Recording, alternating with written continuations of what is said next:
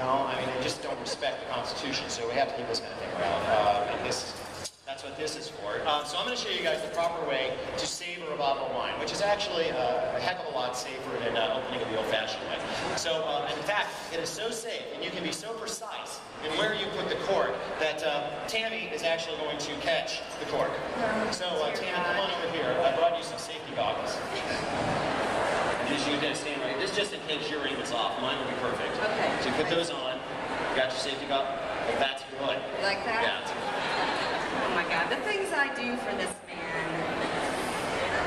Okay. Okay.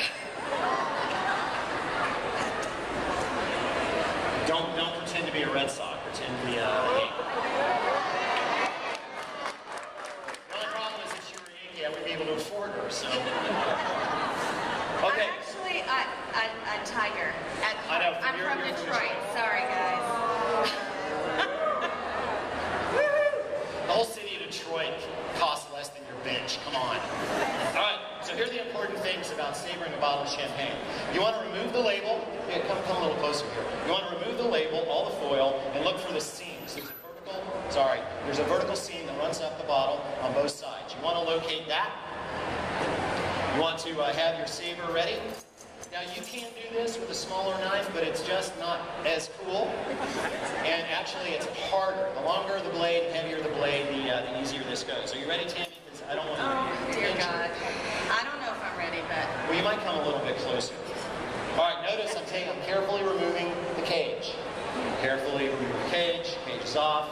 I am locating the seam so that I can run the blade down the seam side. I've got a nice clean seam. I like that one a little better. I'm going to hold the bottle at about a 45-degree angle, because once the cork comes out, I don't really want to have a lot of the good stuff go wasted. You ready, Tammy? I really can't believe I'm doing this. Me either. But I've seen your insurance plan, so it's probably going to be all right. Now, are you ready? Are you gonna arc it? Is it coming straight for me? Do you have any idea how it's going? It is important to not hesitate once the action begins. It is important to not actually look at the neck of the bottle as you do this, lest you hesitate. One who hesitates is lost. Remember, you want to actually follow through all the way, perhaps hitting this large bottle of... nobody's going to miss that. No, let's do this. All right, are you ready? Oh, dear God. Okay, so I'm holding firmly at about a 45-degree angle. I have my saber grip so that luckily, hopefully, if all goes well, the blade will hit about mid-blade right at the edge of the neck of the bottle. Are you ready? On three. I'm as ready as I can. Do you want to do like 1, 2, 3, and I'll do it on 3? Yeah, sure. Okay, go ahead. 1, 2, 3. Oh! I missed it. You want another shot? Yeah, let's do one more. I'm going to do this one harder, so that this is more dramatic. That was safety. I was like... Thank you. I was shooting for... You all appreciate that, right? Thank you.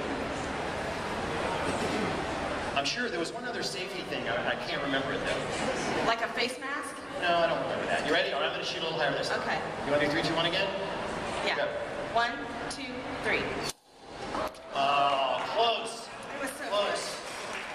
Well, that's a Detroit Tiger for you.